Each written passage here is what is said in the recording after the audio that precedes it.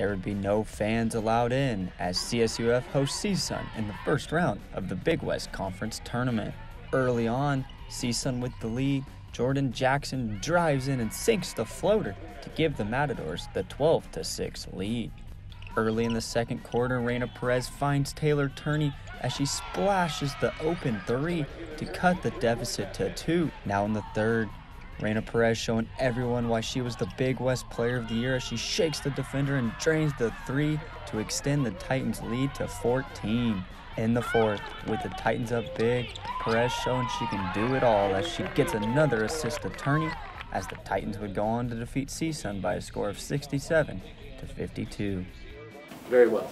You know, it would have been really easy to be disappointed. We had a chance to lock up the number 2 seed at home the last game of the regular season. Didn't get the job done.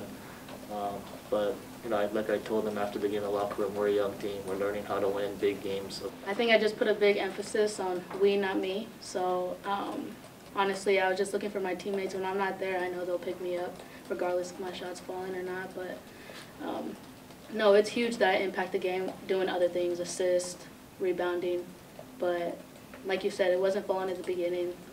Got it a little bit towards the second half, but I'm just happy my teammates were there to pick me up, honestly.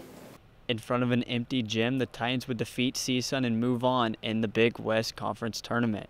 The Big West Conference Player of the Year, Reyna Perez, would record a double-double with 14 points and 11 assists.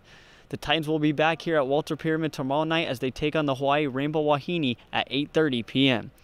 From Walter Pyramid, I'm Kyle Fulbright, Titan Sports.